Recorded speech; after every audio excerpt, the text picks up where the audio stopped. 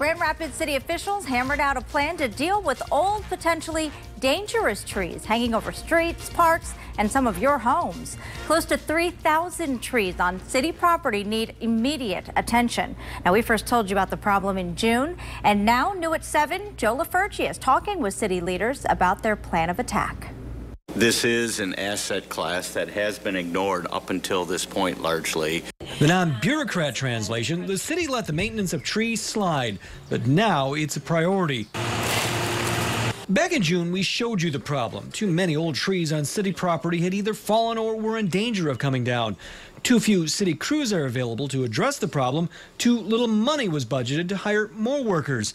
A recent first-of-its-kind tree inventory by the city shows of the 85,000 trees on city property, over 1,500 need to be removed ASAP, while just under 1,500 need to be trimmed to avoid a dangerous situation.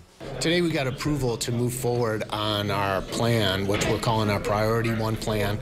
City commissioners okayed spending $2.4 million to take down or trim bad trees. Much of the money will be used to hire private contractors to supplement city forestry crews. Those private contractors are set to come on board by November 1st. The city hopes to have Priority 1 trees either cut down or trimmed up by April 1st of next year. I think the take-home message, though, is that we're addressing it. We're looking to do it in an expedited way, and we're doing it in a public and private partnership so that we can get this done as soon as we can. Commissioners voted to fund the project by taking a little from here, a little from there. The next step, a long-range funding solution to ensure future tree problems can be better managed. In Grand Rapids, Joe LaFurci, 24 Hour News 8.